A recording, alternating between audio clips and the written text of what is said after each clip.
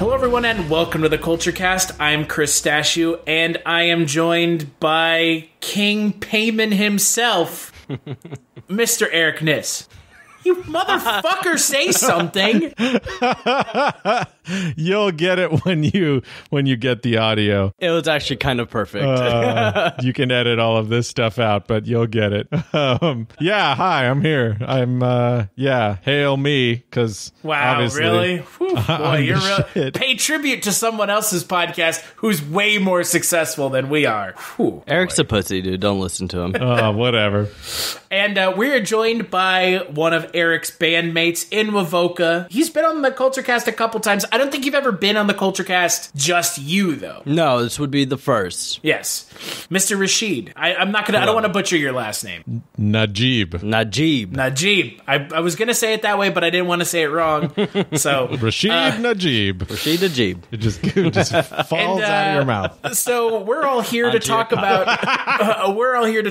a movie that has been really hyped. A horror movie that's been really hyped. An indie horror movie that's been really hyped. What a surprise in 2018. It seems like every year we get one. Last year was Get Out. However, that movie stood up to the hype. The year before, I think, was The Witch. And then the year before that was It Follows. And I think the year before that was The Babadook. So this year's indie horror movie that's been unnecessarily hyped is Hereditary. Film is directed and written by Ari Aster. It stars Toni Collette, Alex Wolff, Millie Shapiro, Ann Dowd, and Gabriel Byrne for a minute or two.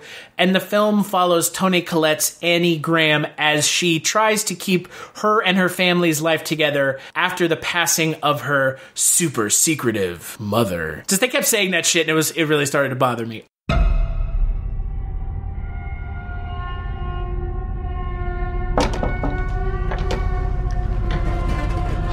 Come on, Peter. Let's just do it.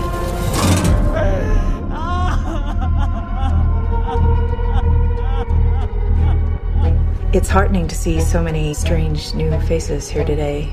I know my mom would be very touched and probably a little suspicious. My mother was a very secretive and private woman. It's Grandma. You know you were her favorite, right? Even when you were a little baby, she wouldn't let me feed you because she needed to feed you. She was a very difficult woman, which maybe explains me. I recognize you from your mother. What? Sometimes I swear I can feel them in the room. Oh my God! What's that? She isn't gone.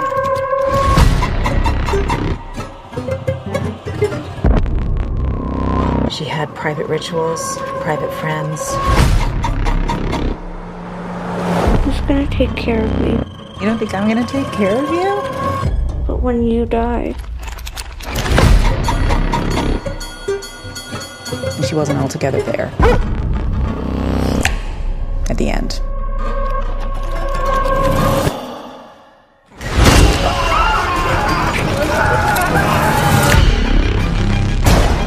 I don't like this. Dad, I don't like this. What's happening? Peter! Don't you ever raise your voice at me! I am your mother! Please stop! Mom, what's happening? Make it stop! Make it stop! I just don't want to put any more stress on my family.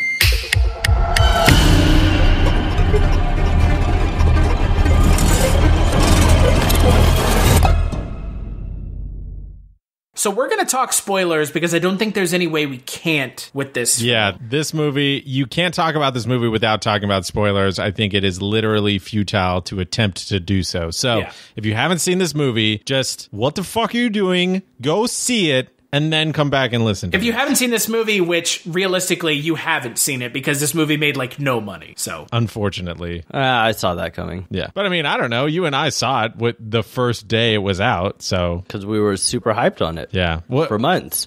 I went to the 8 o'clock showing, and you went to the 11. How many people were in your theater? Maybe 20 to 30. Oh, really? Yeah. Oh, mine was actually like probably 3/4 full, like 2/3, 3/4. Oh full. yeah, not at all for me. Oh, okay. My theater had 3 people in it, but then again, I went and saw it on a Monday afternoon. So there was like an old man next to me eating popcorn, and that was it. And he was like, no. Was he eating smiling popcorn. at you the entire time? No. He was eating popcorn very loudly. And it was like, and then he was like clearing the kernels out of his teeth. And I was You should have like looked over at him and be like, take your teeth out, you old piece of shit. I was like, what the fuck? This is a movie theater, not a fucking dining hall, bro. Jesus Christ. But anyways, I'm curious, Rashid, since this is your first time being on the Culture Cast, what did you think of Ari Aster, the director-writer of the film? What did you think of his debut horror film? So, honestly, I thought the movie as a whole was just okay. There were a lot of stuff I didn't like about the movie, but I mean, there was a lot of stuff I loved about the movie. The writing, I loved. The directing, I loved. I think he did a fantastic job. But I think it's more of some of the technical aspects of the film, some of the ways he like decided to move the story didn't work for me. Yeah, I don't know. To me, it was just an all right film, but it doesn't mean that I didn't hate it. You know what I mean? No, I'm with you. Let's give Eric a chance to fawn over this movie, because I want you to recreate, Eric, the phone call that you had with me over the weekend. I still have the message on my phone that you left me where you sounded distraught, to say the least. Yeah, this movie affected me in a really big way. Like, honestly, I think the last time a movie affected me like this was when I was like, I don't know, 8 or 9 years old, and I watched The Shining for the first time. So I knew nothing about this movie going into it. I had seen like the very first trailer that came out, like, I don't know, almost 6 months ago. And that was it. And that was all I cared to know about this movie. And I had just heard the hype coming out of the, Sundance, and then South by Southwest, and everybody's like, oh my god, it's the fucking scariest thing since The Exorcist, and I'm just going, la la la la la la la, I don't want to fucking hear anything, don't fucking tell me anything about this fucking movie, I don't want to fucking know. And so I went into it with actually relatively tempered expectations. Like, I didn't want to be too hyped, because I knew that if I was too excited about it, it would just be a letdown, like every other movie that I go into that I'm super stoked about. And this movie definitely challenged and subverted every expectation that I had about it, which was very few to begin with. And it left me just completely, I don't know how to describe it other than hollowed out. Like, I left this movie completely hollowed out. Like, everything that was lovely and wonderful in the universe was ripped away from me for several hours. This movie was very unrelenting in an amazing way. And I think I agree that this movie has more than a couple of shortcomings, but I think the tone and the feeling and the dread that this movie induces, at least to me, more than made up for some of the shortcomings that the film had. So I was kind of the same way. I totally agree with Eric about the tone of the film. So while I'm watching it, I'm like, okay, this is okay. I hate this part. I hate this part. This is okay. Oh my God, this is fucking crazy. I love it. I love it. I love it. No, I hate it again. Well, because you texted me after the movie and you were just like, meh, it was all right. 7 out of 10. And then you texted me like an hour later and you were like, right. Now I understand what you were talking about. So when I left the film, I'm like, okay, like I feel kind of fucking weird right now. And then I'm just like on my balcony, I'm smoking a cigarette, drinking like one last beer before I go to bed. And I'm like, no, actually, I feel really fucking weird right now. And I'm just thinking about like all the fucking shit that they did in the movie. And then I'm like, wait, do I actually love this movie? And then I went to bed and woke up and I'm like, no, I still don't. But the tone of the movie, they fucking nailed it. And the feeling you get after watching the film, I think they did the most incredible job. And like Eric said with The Shining, like for me, that movie is is Pet Sematary. That fucking killed me when I was a kid, and I haven't felt that way about a movie like after watching it since Hereditary. Just kind of the tone of a film. So,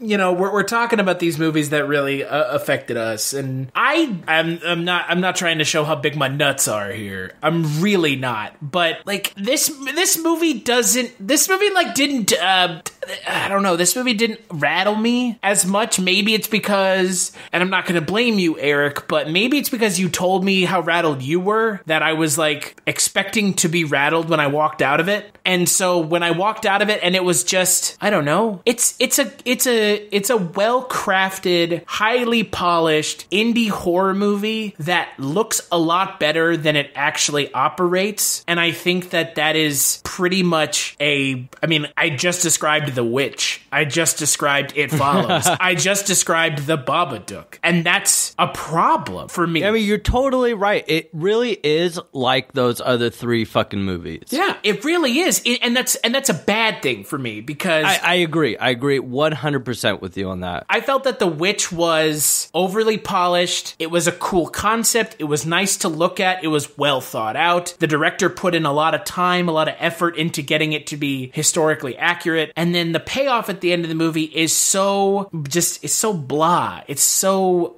just kind of boring, and you kind of see it coming from a mile away. It's not really surprising. This movie, I'll give it credit. The ending of this movie is the most interesting part of the film because for 2 hours and 5 minutes, 2 hours and 2 hours. Yeah. This movie is absolutely reserved. I would say it's pretty close to like The Conjuring in the level of like the stuff that it's showing on screen. It's not really, it's not showing anything like that breaks the mold. It's just kind of, it's doing the haunted house, the ghost in a haunted house trope that we've seen in horror movies going all the way back to films made in the 20s and 30s. It's just doing it in a 21st century house with a 21st century cast. Sure. Honestly, yeah, when I was watching the movie, there was like, I think a solid 10 or 15, maybe even 20 minutes, like in the middle of the movie, after one of like the major fucked up points happens, like within the first third of the movie, that I just went, okay, why did we slow down so hard? Why does this need to be here? Why is this there? And it made sense at the very end. And looking back on it and talking to other people about this movie, I don't think you can have the movie make sense like it does without that like middle 10 to 20 minutes like that feels really slow. I just also don't know how you make it not feel slow. Well, and I don't have any problem with the film being slow. My problem with the film being slow is that it's just, it's slow for slow's sake, and it doesn't do anything new. It's just doing the same tricks. I mean, that's one of the things I read. It's like the film doesn't use jump scares. The film it's a very highbrow horror. Yeah, but you know what? Just because you don't use jump scares doesn't mean you don't get lumped into now a new category of films that don't use jump scares that are just highbrow horror. Cough, The Witch, which was... or even a Ty West film. The House of the Devil is... I mean, love The House of the Devil. But again, it's very similar to The House of the Devil. But this is very similar to The House of the Devil, yeah. So it's first off, fuck you if you don't like jump scares. There's something to be said for a well-crafted jump scare. Over abusing it, yeah, of course, but over abusing any genre trope gets old real fast. Over abusing a ghost in a haunted house trope gets old really fast. Oh, there's something off in the corner that's out of focus. They do that like 4 times in this movie. And then the 4th time I was like, are you fucking serious? God damn it. I don't know. Stop. I felt like this movie earned the scares that it got. And that's like, there's maybe, I don't know, 1 or 2 like quote unquote jump scares in this movie. And there's sort of, I don't know, one of them is kind of an anti-jump scare. It's like one of those things where it's like, something happens, but it's not necessarily something horrific that happens. It's just something unexpected. Like when the bird hits the fucking window. Yeah, but that was in the trailer. And then there's like a couple of points where like some other things happen, like when the grandmother first shows up in the room. That's not a jump scare in the traditional sense. Like there wasn't like a loud banging, like bang noise or like a loud like violin scrape or something like that. But it was everybody in the theater that I was in fucking lost it when that fucking shit showed up. Dude, I'll give that to you for sure. Like that part scared the fuck out of me. The part with the naked people in the darkness scared the fuck out of me. And then the most part that I got scared was the fucking mom scurrying on the wall. You know, you just kind of see this white like blanket, you know, in the background, and you're like, okay. Dude, I thought that was somebody, and then I was like, no, that's not somebody. I was like, that's just like the molding on the ceiling or whatever. That's like not a person. And then in the next shot, you see her scurry across the ceiling, and I went, like oh, a spider, fuck. you know? And it's just like, I mean, I easily get scared. I'll be the first to admit it. Yeah, you're a that's pussy. Fine. But yeah, like Eric said, it's not traditional in the way of a jump scare, but I still think like those few parts were effective. But again, it's more a matter of the abuse of it than how they did it. They kept doing those out of focus shots, and they did it so many times where once or twice, cool. But on the third or fourth time, when this movie is supposed to be some sort of highbrow horror film that breaks the mold, and it's the most upsetting, powerful film of the last decade, and it keeps reusing the same thing over and over again. That's the thing. I honestly think people are going to walk away from this movie being like, man, those last 5-10 minutes were crazy. Everything else, it's okay. But the last 10 minutes of this movie are verifiably absolutely bananas. Fucking batshit crazy. Yeah. And you know what? That can't sustain. You can't make a whole movie like that. I mean, you can, but it wouldn't be that good. Well, I don't know.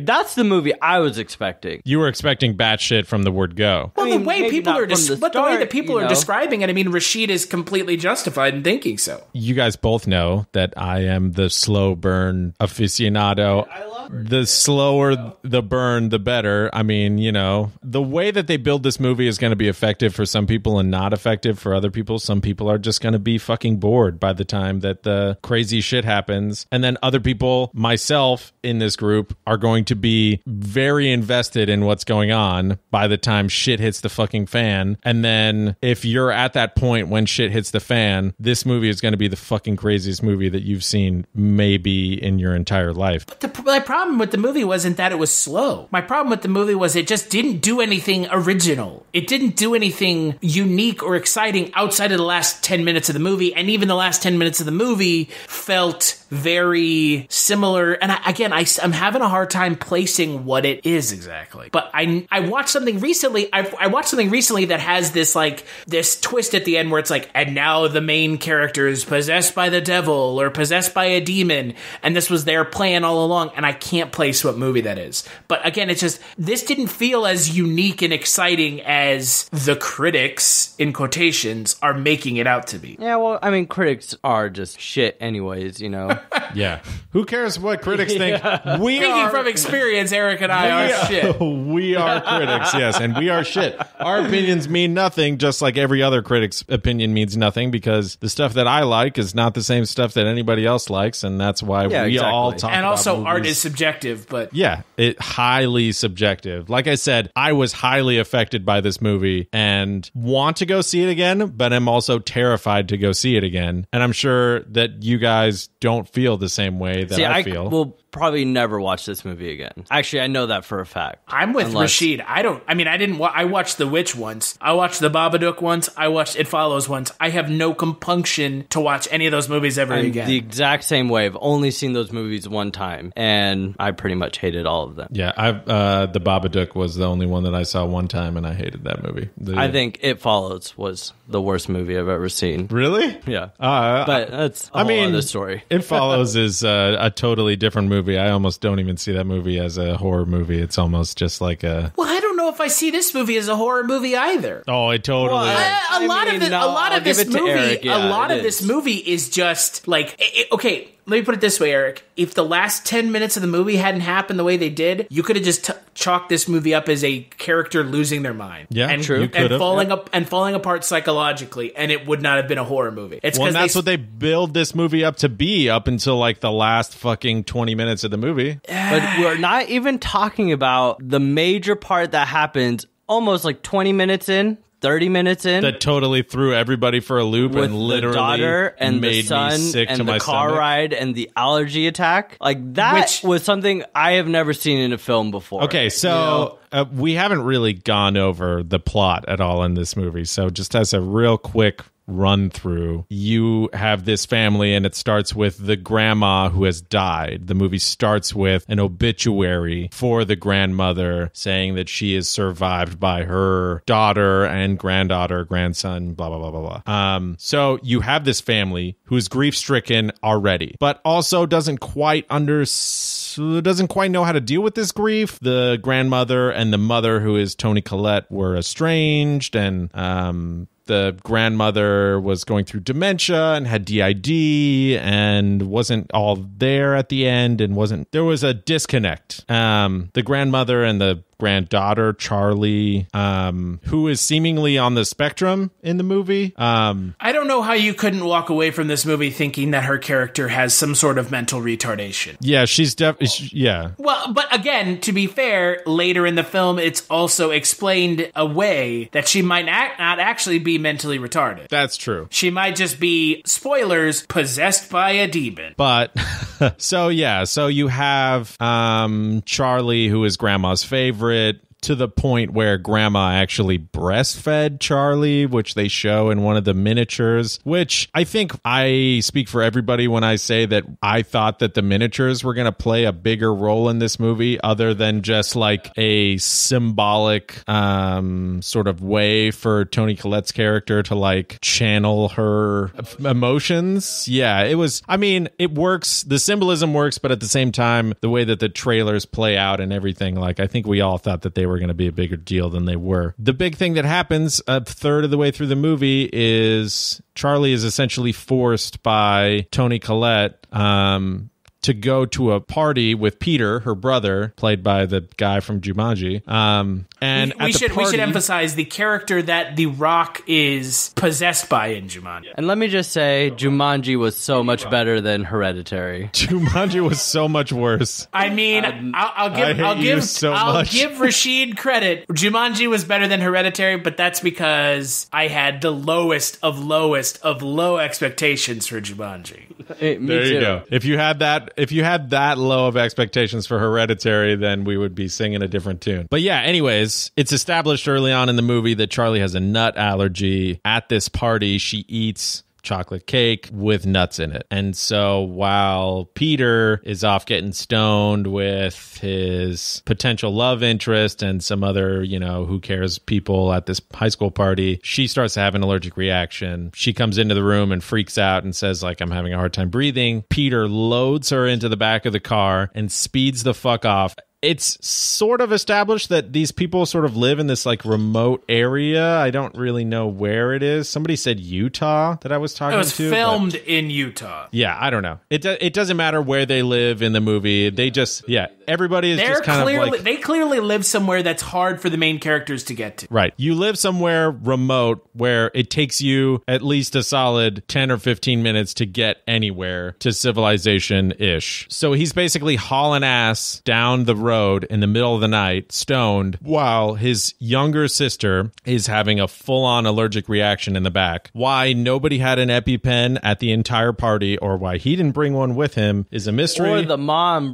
giving one to the son. But this is a horror movie, and we have to let stupid shit like this go. This is a movie. You wouldn't have a horror movie. Movie, not a horror movie. And then after you're done talking about the scene, and especially this scene, what happens afterwards, I mean, yeah, it's a great scene, and I really loved it, but then it took me out of the movie. But go ahead, keep going.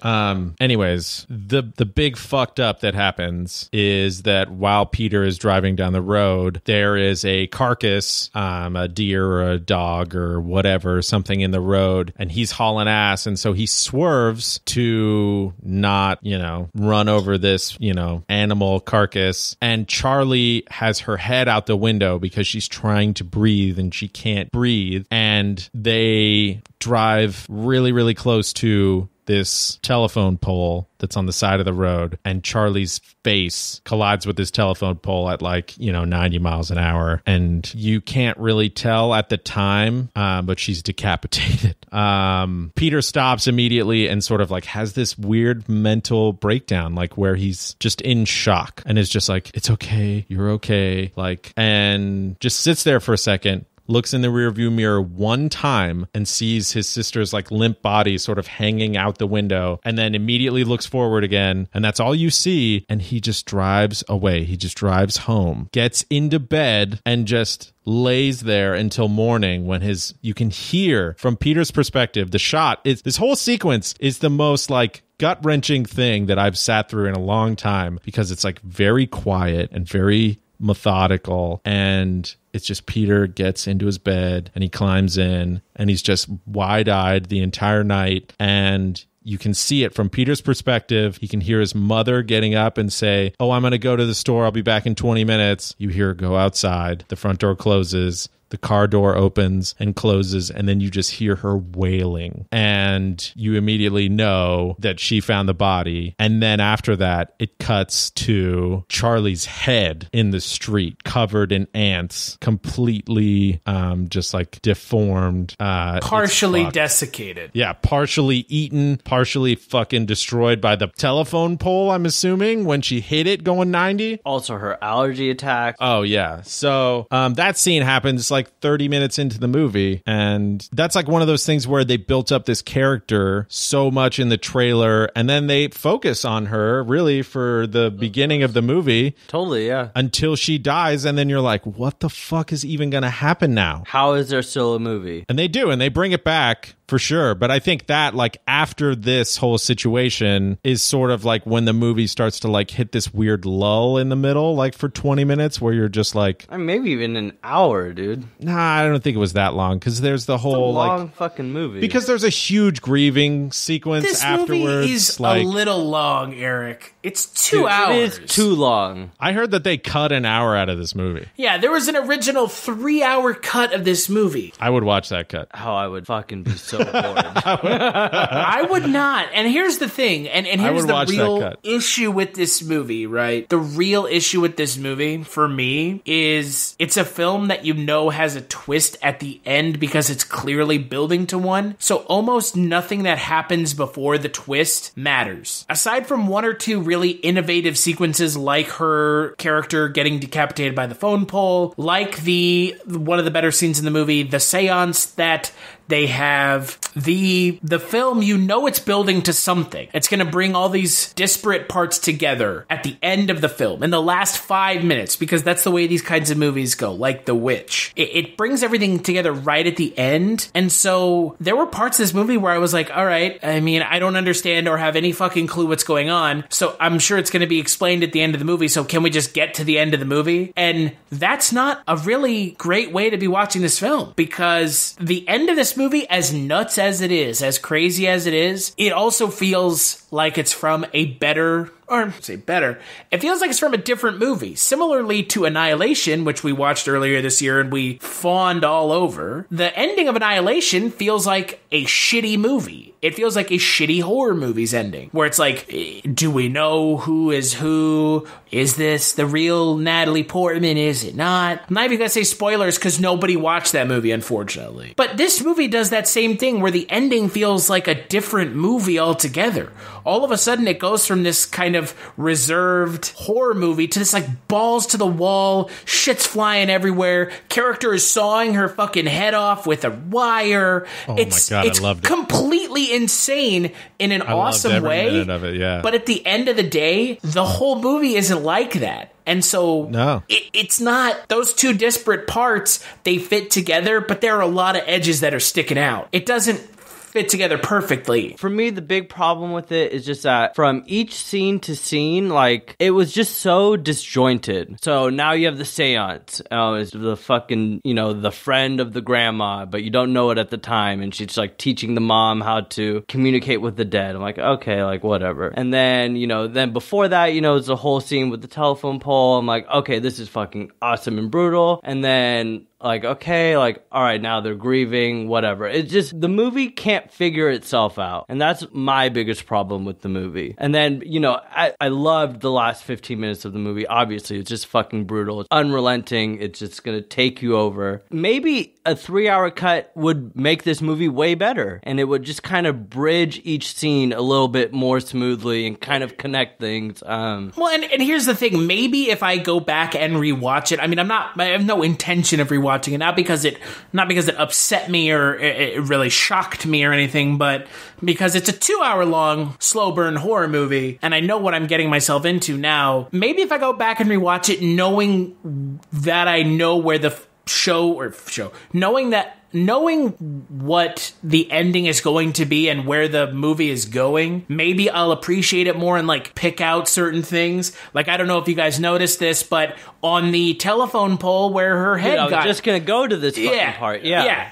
There's the little symbol. The symbol is on the telephone The symbol pole. Of payment or whatever. Yeah, when they're driving to the party, you see the symbol on the telephone pole. And so it's like, was she decapitated then by design? Is this on purpose that this is happening? So, like, how deep does this, conspiracy against this family go by this satanic cult, Well, the grandmother offered her family up to bring payment into the world. Well, because for some reason it has to be by her bloodline. And they even talk about when Toni Collette's in that grief group, she talks about her brother was schizophrenic and thought that the mother was trying to put voices inside of his head or was trying to put someone inside of him is what she said. And he hung himself and her father starved himself to death, which is interesting because when they show in the book, when they're talking about Payman, and they only flash on it for a little bit, and they show like a few lines, and they give you just barely enough time to like read a few snippets of it. It says Payman, this king of hell, one of the kings of hell or whatever, desires a male body, but needs somebody who is, I don't remember how they put it in the movie, but essentially he needs somebody who is emotionally weakened but physically strong enough to take him. And so the whole movie then makes so much more sense under the guise of breaking Peter down. Breaking the kid down and turning him into a child. Right, so that essentially he's emotionally weak enough so that Payman can inhabit him. And it also makes sense that the father, her father, Toni Collette's father, would starve himself to death because if he knew that the grandmother was trying to bring this, king of hell into him, if he was weak enough, like physically weak enough that she couldn't do that. And so they show all of this stuff in there's an insane history of mental illness in her family, like her father was totally crazy, her brother was totally crazy, her mother was totally crazy. How is she not totally crazy? Type of situation. But then if you look at everything through the lens of the last 5 fucking minutes of the movie, everything means something else. And I think that's, I don't know. For me, that's worth another watch. Just to pick up on those things. Just because, as I think about it and as I talk about it more, there's more and more things in this movie that connect in ways that when I was watching it, I had no fucking idea what was going on. You don't have any idea what's going on until the last 5 minutes of this movie. And then, honestly, this movie does what I think is an amazing and a terrible job at the same time of treating the audience like they're not an idiot. The whole movie spends almost 2 fucking hours not telling you a goddamn thing and does not treat the audience like a moron until the last 30 seconds of the goddamn running time of the movie when it literally exposition dumps everything that happened to you and just explains everything and just hands it to you on a platter and says, now does everything make sense, you dumb fucker? Not only does it fuck you, I would have known. Not only does it exposition dump, it does it in the laziest exposition dump way possible, which is exposition dumping with a character speaking possibly in ADR. Yeah.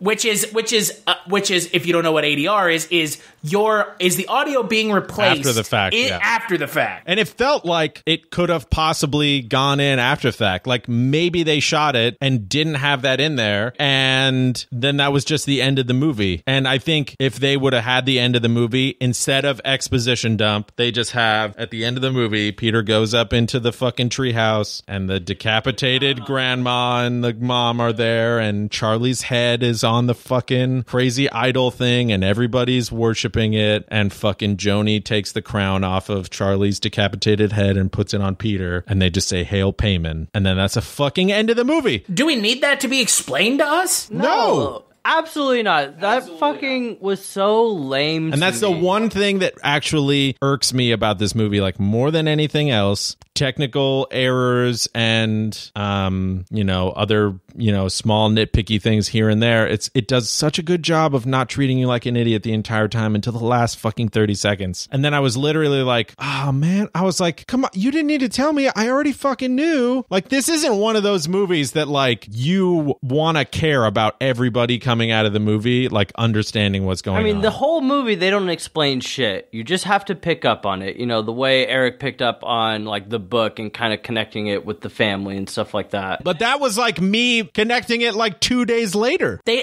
don't hide it. They don't even like, it's not even obtuse with it. It shows it on screen. Right. Like, yeah. Clear as day. And you know what? And they did something that irks me. They had like the page highlighted where the shit was, it's like, oh my God, why don't you just have a sticky note with an arrow pointing down that says, this is important. Yeah. The fucking bookmark. They had a bookmark in there, and you're just like, what? So like, stupid. Grandma, you just left it bookmarked to the page of this last satanic ritual that you did before you died? Like, what the fuck?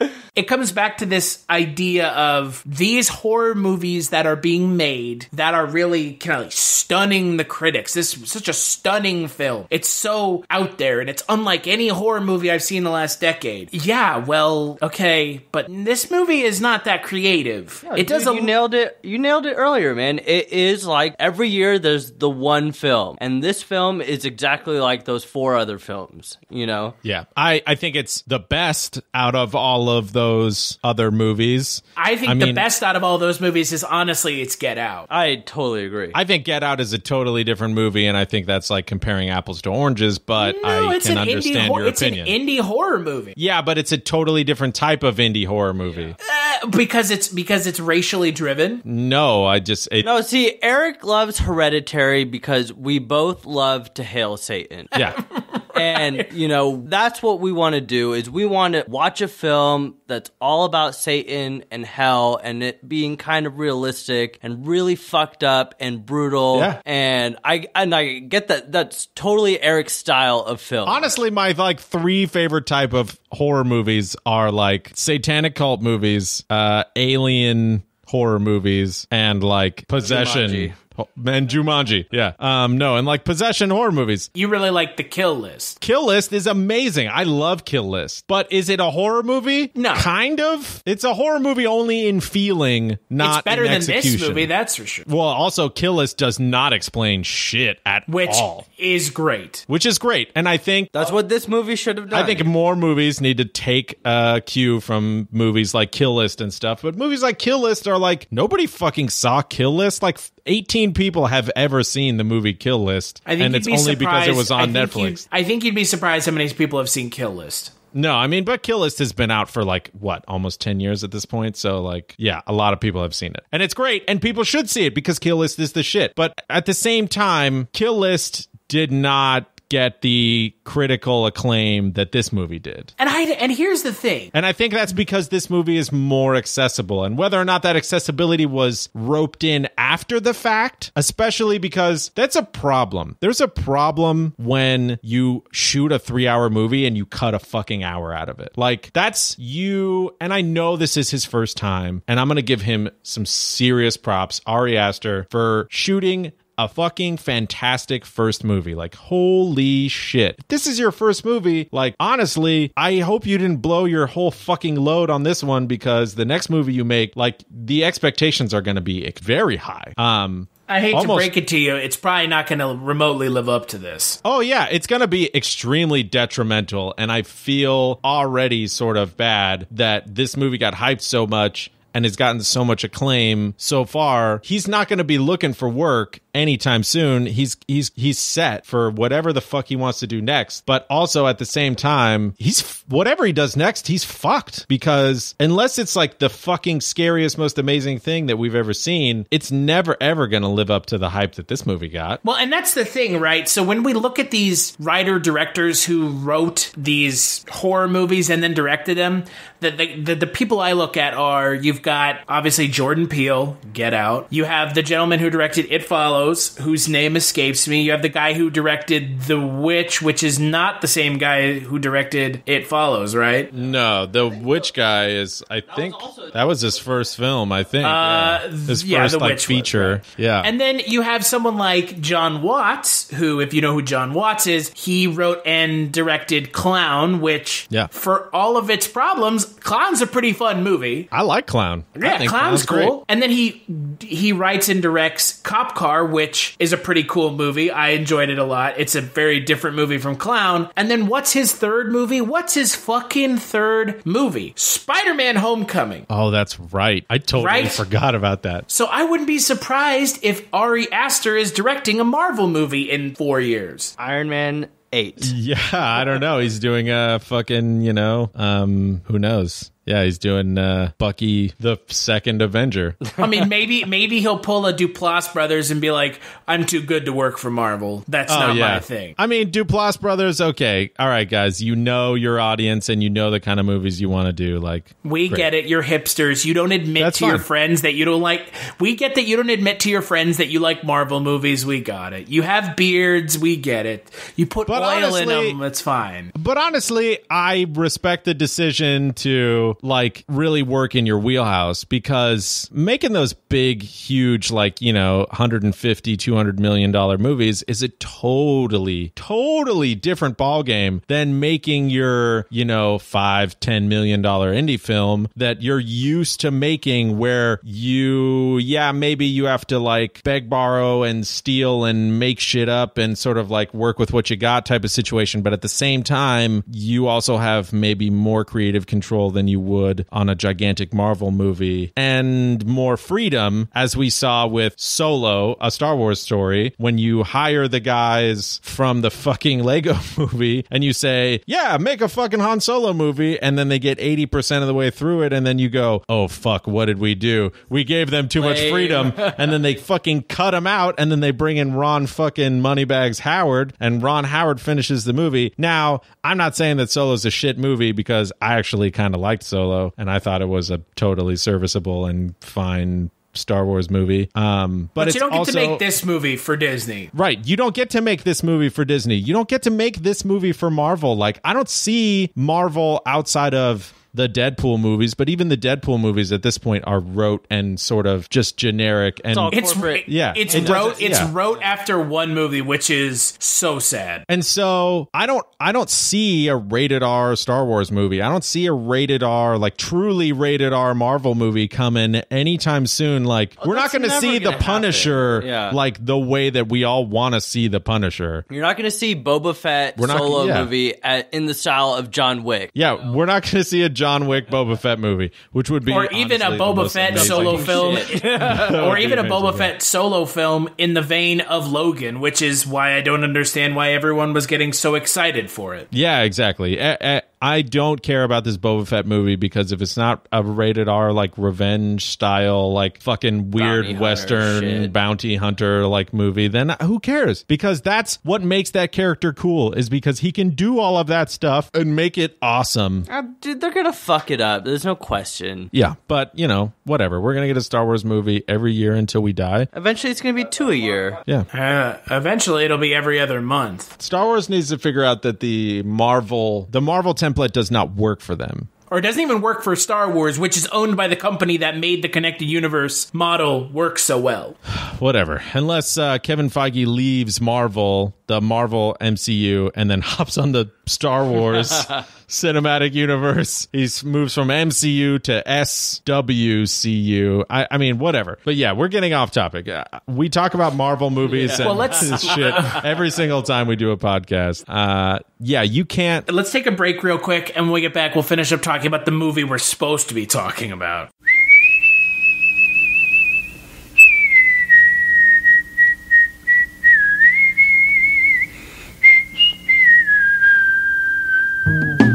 Who is Carl Kolchak? He's a reporter. Now that is news, Vincenzo. News! And we are a newspaper. We are supposed to print news, not suppress it. With the INS. What's an INS? Independent News Service, sir, founded in 1904 by Enrico Paluzzi. Who seems to have a nose for the strange and unusual. Well, last year in Las Vegas, I uncovered a series of murders that turned out to have been committed by a vampire. And what is the Kolchak Tapes? It's a podcast. All about Carl Kolchak. What's a Kolchak? The Night Stalker. And where can you get it? On iTunes, Stitcher Radio, and at www.kolchaktapes.com. As foolish a game as any that Gory the Ghoul could make up.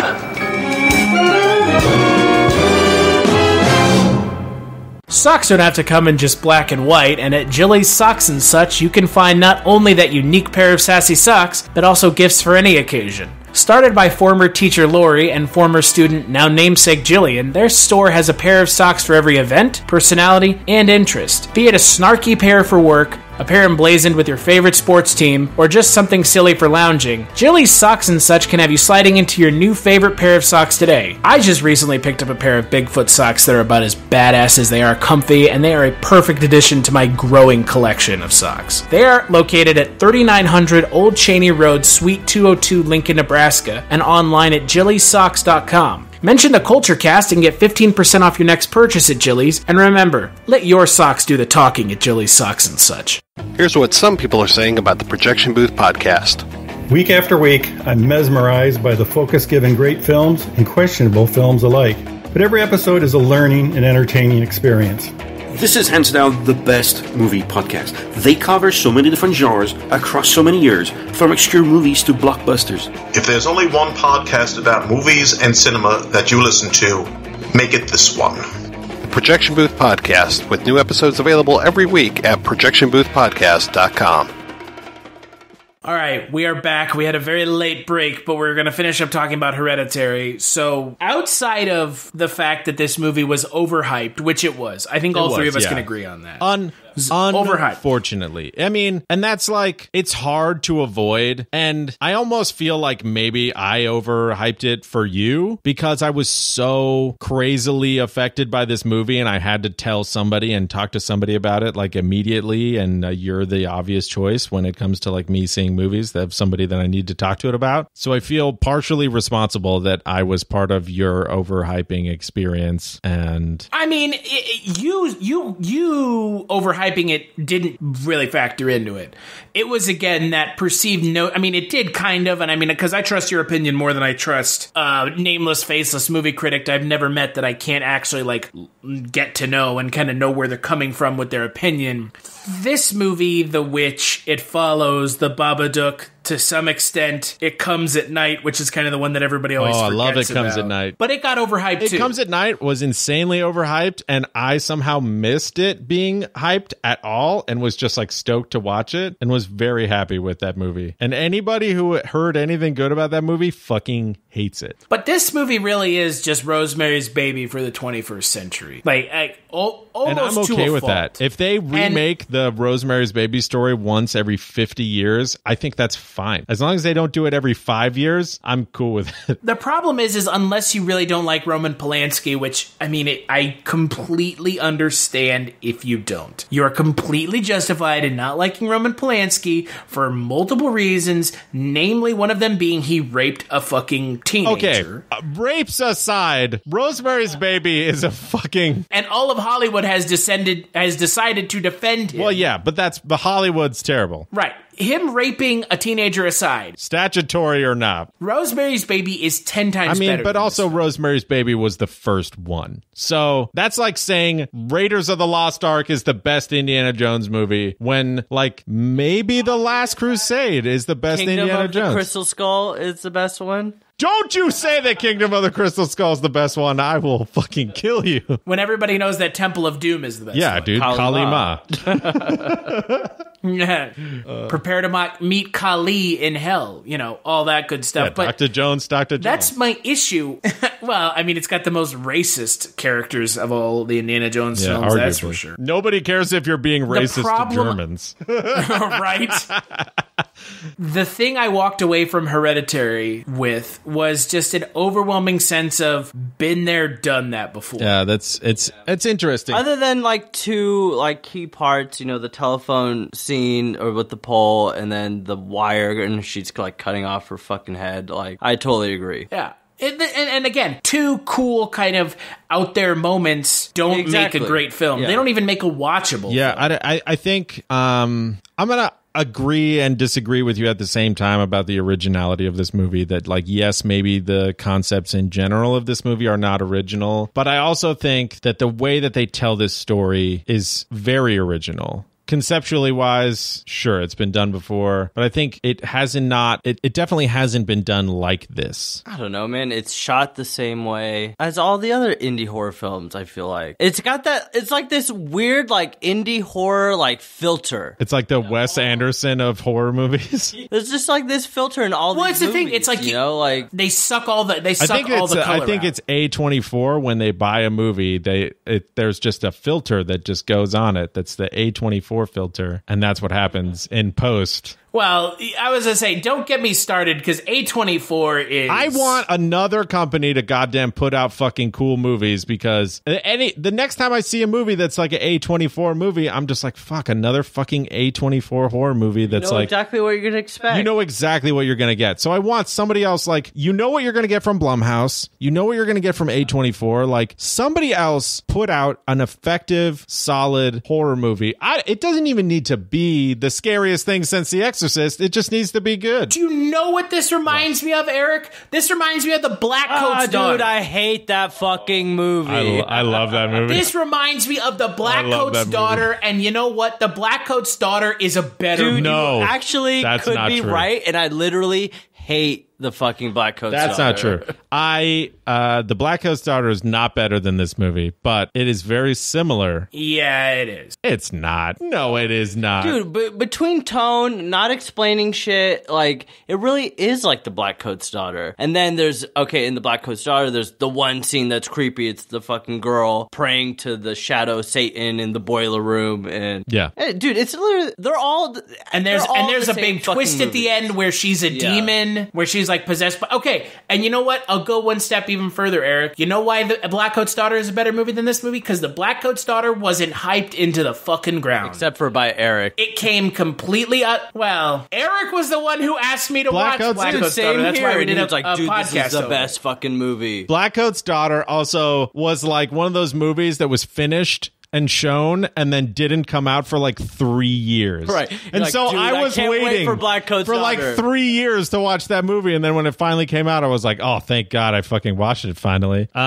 Let's not forget, I believe the first horror movie that A24 put out. It was Tusk, and that's the fucking best movie. I fucking will defend Tusk until the day I die. Tusk is fantastic, and if you don't like Tusk, then you have a shitty sense of humor, and you should fucking suck a dick. I don't like Tusk. If you don't like Tusk, it's probably because you're mentally sane. If you don't like Tusk, you're probably a normal human being with normal human interactions. Yeah, Tusk is a really bad movie, but in a really fun way. Oh yeah. it's a movie that's great to watch. It's a movie that's great to watch with someone else who doesn't know what it is and watch their reactions. No, I mean, I went to go see that movie with Cody and Cody's now fiance and some girl that I was taking out at the time. And me and Cody were dying laughing the entire movie. And the two girls that we took literally had no idea what was going on and thought we were mentally retarded. Well, and to be fair, the movie is so stupid that's not surprising. Also, we might be retarded.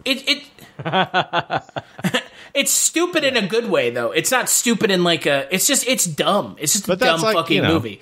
And that's Kevin Smith. You gotta like... I don't know. You gotta like that kind of... You gotta be ready for that kind of shit. I don't know. Anyways, A24.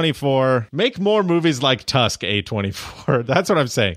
And stop making movies that have all of the color drained out of them and they're gray and brown. Yeah, I don't know. It's kind of weird, right? Like that whole color palette is every fucking movie now. Yeah. Every horror movie. This movie had some interesting uses of color, like the red like heater lamps in the treehouse and stuff. I thought was super creepy and really effective. There was a lot of blues and sort of like muted colors because a lot of the gnarly shit happens at night. It's all in the dark. There's a lot of like moonlight shit. Yeah, there's a lot of moonlight shit that's happening. Like the lights aren't off, but there's lots of windows. Like I get it. I get what they were trying to do for that, and like have the naked cult people. Like you can see him. Oh no, you can't see him. Oh wait, no, they actually are there. But it just doesn't work, and it just feels so unoriginal. It's like, okay, I get it. I've seen it. Yeah, but then what? I mean, you're gonna watch a movie like the Neon Demon that was like insane, like 70s level of like super colorful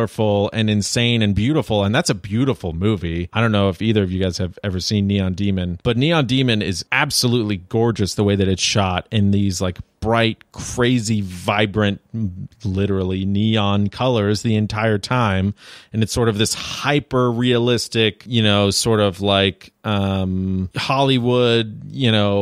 LA, New York, Vegas-ish, nightclub model like atmosphere that's like really put up to like 11. And it's a wonderful movie to look at, but I think substance-wise, like it really also falls short. So, I mean, I don't know. I'll take a movie that's like a little bit normal to look at that actually is effective than a movie that's like really pretty that doesn't fucking do anything for me any day of the week. No, I mean, I can appreciate that for sure. It's just these A24 horror films kind of all have a very similar look to them. Yeah. It's like I said, it's the Wes Anderson effect. It's the Wes Anderson horror movies. I'm not joking. Some of the shots, like especially with the miniatures and everything, I was like, this is a fucking full-on Wes Anderson shot right now. Bill Murray's just a miniature in the Bill house. Murray.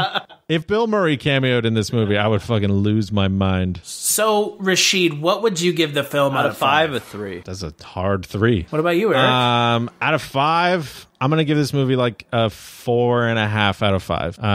Yeah, that's high, but I mean, I gave it a 9 out of 10. And honestly, I think this movie definitely has shortcomings, whether it's the originality of the idea or the muted color palette or the slow 20 minutes in the middle or the unnecessary exposition dump at the very, very end. I think a lot of that stuff can be forgiven because of the tone and the way that this movie overall affected me. See, if the movie didn't it did affect me the same way it did you, and if it didn't give that for me, I would literally give this like a 1 out of 5. But because it did, and there were parts that I liked and there were parts that I really loved, just some of the few scenes and the brutality of everything. Well, that's why I give it the 3. And those brutal sequences are really few and far between in the movie. Like the movie is really almost like a character study on this family really falling apart the entire time, and if you're not invested in that, then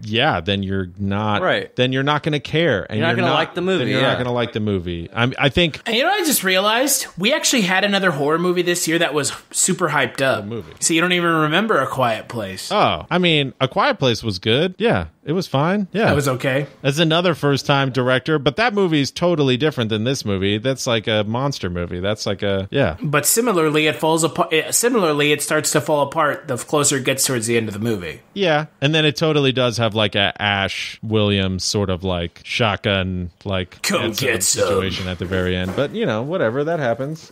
This is my boomstick. Yeah, if she would have said groovy, I would have been all about groovy?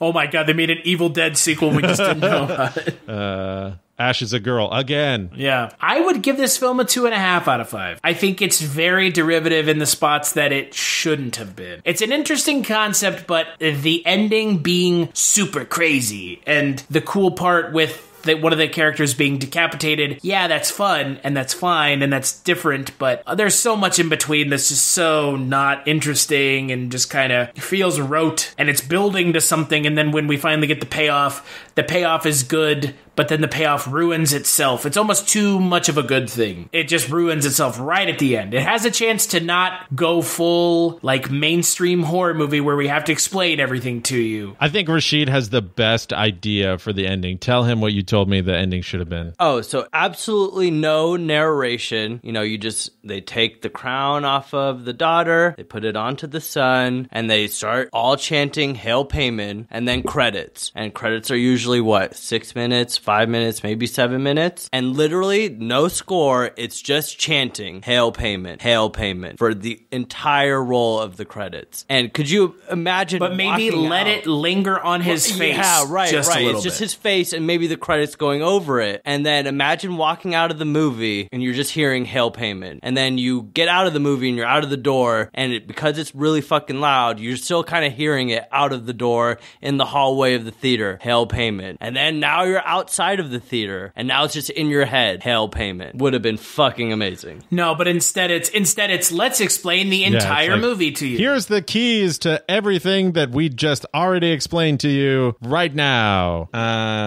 Yeah, I don't know. Like I said, you know, this movie goes 99% of the way treating you like a normal human being, and then treats you like an idiot for 1% of the time, and it just almost ruins the entire thing. But it's the 1% that sticks with you because it's right at the end of the movie, which sucks. What do you think the film has on Rotten Tomatoes? Yeah, I think it's probably like a 94. 92%. Hereditary uses its classic setup as the framework for a harrowing, uncommonly unsettling horror film whose cold touch lingers long beyond the closing credits. However, the audience score is a 59%. Yeah, that totally makes sense, yeah. This is going to be a very divisive It's a critics fucking movie, it's dude. A critics movie. Love this fucking... Everybody's already like, Toni Collette for fucking Best Actress. And I'm just like, yeah, all right, that would be great. No way. Absolutely not, dude. No way. I thought she was fantastic. Dude, the Sun could be fucking best. No, she's great, but... over that. No, I'm just kidding. The Sun was the worst actor and took me out of it almost the whole time. The Sun took me out of it a couple of times. Mommy. His crying was the worst. Yes, but isn't that the point? I know like that's Eric the point said? of the movie, to break him down, to take him from a like bitchy teenager who's like hard and like, you know, unrelenting and hates his mom and, you know, whatever, is like this stoic teen, and then you break him down to a fucking whimpering child. I understand that is the whole point, but at the same time, there's something about his fucking cry that just irks me really bad. Literally, the whole theater was just laughing. And I was like, oh, okay, like, you can say mommy. I totally that I get at that point when she's like upside down on the ceiling, banging her face up against the fucking like door to the... But it's the mixture of the crying and then the mommy thing. But he cries so early on. Like, he cries so many times during the movie, like, all of a sudden out of nowhere. Like, when they're doing the seance, all of a sudden he starts to whimper like a little bitch. And I'm like, no, that would never happen. I'm like, this doesn't happen in real life. Like, come on. The Rock doesn't cry like that. The Rock does not cry. So, one thing that we've been doing recently is reading 2 reviews from two separate publications. The more quote unquote veritable ones. So one of the ones that we always read is Mr. Peter Travers over at the Rolling Stones, who says, where the fuck was it? He gave it a fresh review. In its sense of poisoned family bloodlines, of the everyday invaded by unspeakable evil, of bone-chilling terror you won't be able to shake, Hereditary is a new horror landmark. Toni Collette should have Oscar calling. Okay, 3.5 out of 4 stars. The other review worth noting is Matt Zoller Seitz on RogerEbert.com. He took over for writing for Roger Ebert. His review is... The shortened review on Rotten Tomatoes is 3 words. Creepy beyond belief. He gave the film a perfect 4 out of 4. I don't know if it's perfect. Yeah, it's a critics movie. It seems to be getting... Totally is. Yeah, it seems to be getting the critics' attention. It's a critics movie. For sure. The critics are like all about this movie. You know what other movie the critics are all about this week, though? Ocean's 8. And that movie looks fucking god-awful. I mean, I've got a movie pass, so... No desire. Why not? No desire. Well, let's take one more break, and we'll play a preview for the next Culture Cast.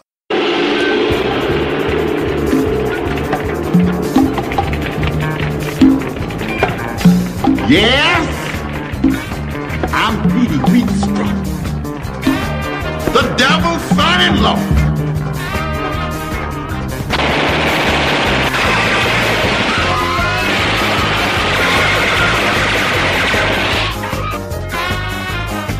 Rudy Ray Moore is Petey Wheatstraw, starring Leroy and Skillet, Jimmy Funky Cramp Lynch, and Wild Man Steve.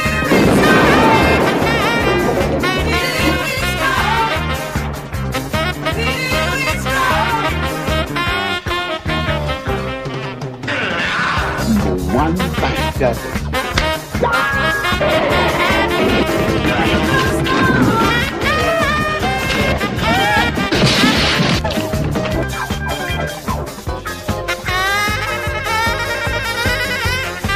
I have a proposition to offer you, Petey. Are you willing to listen? But what do you want from me now? A son. You got to be sick.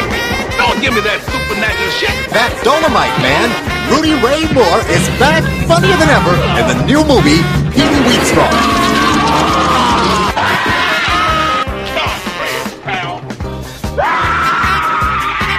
Just tell your boss I'm still alive and I'm mad as a hornet in a bumblebee. Tell your boss that his days is numbered and his luck is bad.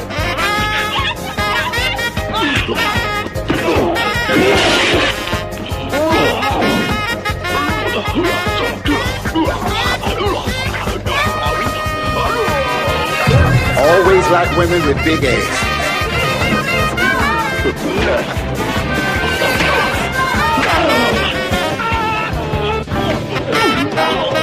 Don't brother me no business, born back, son of a bitch.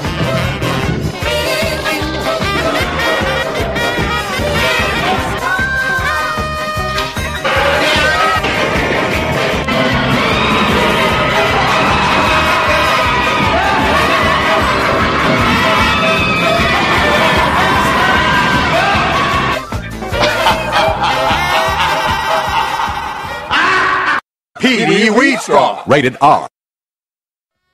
That's right, on the next Culture Cast, we're going to be talking about Petey Wheatstraw, the devil's son-in-law. Yeah, the title rhymes. It's a blaxploitation film. I've never seen it, but apparently Quentin Tarantino rips off a whole lot of shit from it, which... Not surprising. To be honest, Quentin Not surprising. Yeah, not surprising. Quentin Tarantino couldn't go 5 minutes without ripping off something from someone, more than likely a minority or someone who... I mean, a minority, be it Italian, be it blaxploitation, be it samurai films. I mean, he just fuck Quentin Tarantino. Fucking Quentin Tarantino, dude. He's always, he's trying to get you to, I don't know. But until then, Eric, what have you been up to? Not a goddamn thing. Just watching these movies. Been keeping my... I watched that new Halloween trailer, trying to temper my expectations for that, but it looks cool. So, yeah, we only have like several more months until that comes out. Yeah, it looks cool. The idea is all right. I'm okay with them,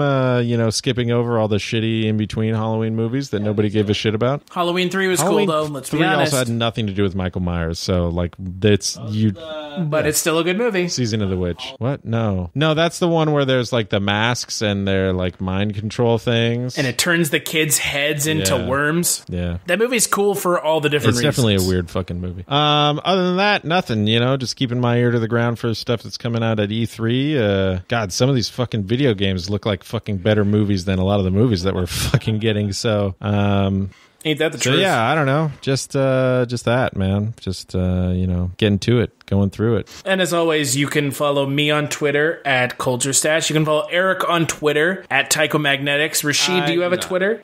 No. Smart man. Wise man once said, no need to be on social media if you don't have to. You can follow the website on Twitter at Culture Shocked, and in the show notes, you'll find links over to iTunes where you can rate and review the show. You'll find a link to Patreon where you can kick a couple dollars our way, and the Culture Cast is on the Spreaker app. If you want to help us out, download the app, listen there, but we're on all podcatchers, both iTunes and Android, so we've got everything covered. Big thanks to you, Rashid, for joining us to sit and talk. This has been a pretty long podcast, but I think the movie deserved it. It's been pretty Oh, God, pretty and we hyped. didn't even touch on a lot of the shit that happened in this movie. We could talk for a whole nother fucking hour about this movie without even trying. Yeah, pretty much. As always, big thanks to Eric, Rashid, and Wovoka for the intro music, and to my good buddy Justin Scott for the outro music, and we'll catch you on the next Culture Cast. Two-step, posted with the crew.